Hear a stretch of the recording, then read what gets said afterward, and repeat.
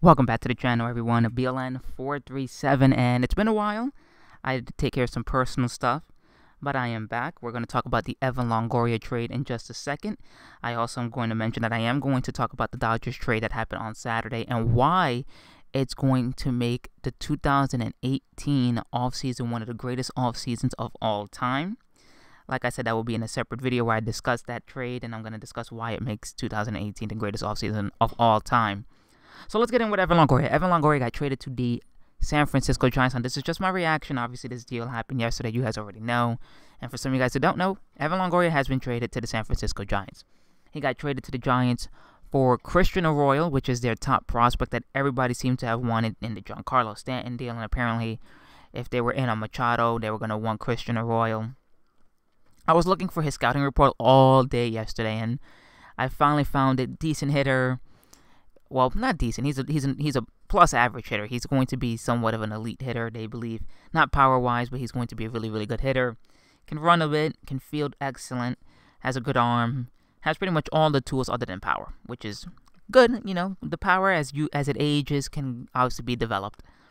Now, they gave up him and they gave up Span, which Tampa Bay Rays are eating up a contract, obviously, with Denard Span.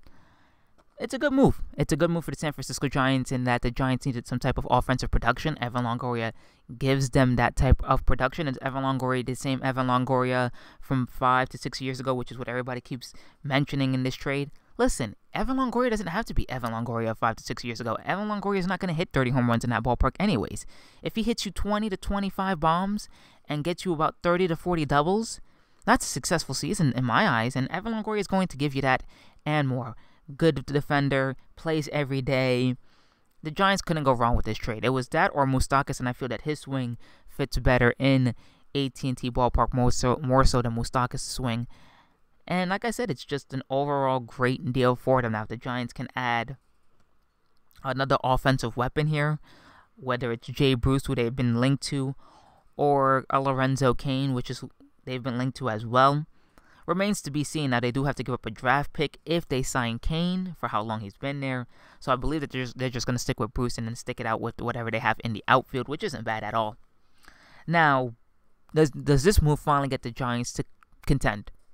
Listen, the Giants should be contending regardless of whether this move happened or not. You still have Johnny Cueto, you still have Madison Bumgarner, and you still have Mark Melancon. And that team last year was injury prone. They lost, 90-something games, not because they weren't talented enough, not because they weren't good enough, but because they just weren't healthy. If you get a healthy Johnny Cueto with a healthy Madison Bumgarner and a healthy Mark Melancon, along with now an Evan Longoria on your team, with Brandon Crawford, Brandon Belt, who needs to have a bounce-back season, even though he was injured a bit there too, this team is dangerous, and this team can do some stuff in the West. If they're going to win the National League West, in my opinion, no, I think that still goes to the Dodgers, who I'm still waiting for them to make a move. They have made a move, like I said, on Saturday to at least get rid of some payroll, but that's really more for next year, more so this year. They can add a piece this year, but it was meant for the next couple of years.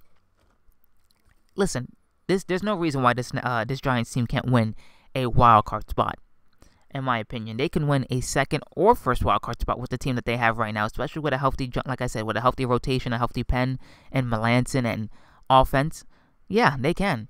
Now, the thing is that does this trade help them in the long run? Obviously, no, it doesn't help them in the long run. Evan Longoria is 32 years old. He's obviously going to get older. The production eventually will slow down from Evan Longoria. But right now, if we're talking about right now, it's a good move. If it's a good move for the next 2 to 3 years, maybe even 4, it's a good move. So I'm not going to hate on the move. I think it's a good move there. I think they needed to make this move. Obviously, Tampa Bay wasn't going to be able to keep him for much longer, especially now that they want to rebuild and they're going to start tearing down here. And they had to trade him before April, because if not, he would have been a 10-5 guy where he could have vetoed certain teams that he didn't want to play for. And you don't want that type of situation. We saw what happened with Giancarlo Stanton and how he called their bluff when the Marlins were saying either you're going to accept the trade to the Giants or the Cardinals or you're going to stay here, and he made sure that he still got to the place he wanted to go to. So, overall, good deal. If they can get maybe another bat in Jay Bruce, maybe another bullpen piece there, they don't need to go after Wade Davis or Greg Holland, like I've said, for like the Angels and other teams. They just need like another decent bullpen piece, whatever that bullpen piece is, whether it's Manson, even though I believe Manson is still signed with the Nationals. But they just need somebody like that type of caliber. So, overall, good deal. And let's just get on to the next little bit here, which is Yonder Alonso signed a 2-year deal with the Cleveland Indians. Obviously, this is the replacement for Carlos Santana. Decent replacement. He's not a Carlos Santana. He's not gonna. I don't think he's worthy of saying that. You know, if he can repeat what he did last season, then maybe I'll sit here and say that it's a good move. It's a good replacement for Carlos Santana. But until Yonder Alonso puts up good seasons or good consecutive seasons back to back, like he did last season, and he fell off in the second half last season. A lot of people don't really remember that because of how good his numbers look when you look at his numbers. But he had a really rough second half. But if he can repeat that and have a better second half than he did last season, by all means, this is a good move by the Cleveland Indians. He's cheaper than Carlos Santana, possibly cheaper than a Jay Bruce, because it doesn't seem like they're going to be able to sign Jay Bruce back. So overall, it's a decent move. He can do what he can do, and he can have a better second half. Absolutely great move by the Cleveland Indians, and Yonder Alonso is going to do some damage for the Cleveland Indians. So anyways, guys, that's it for me. I'm going to end this video right here. I don't want to go too long. I'm at 6 minutes, which is solid. I'm going to be covering the offseason like I've been doing. I want to thank everybody who's been watching the videos.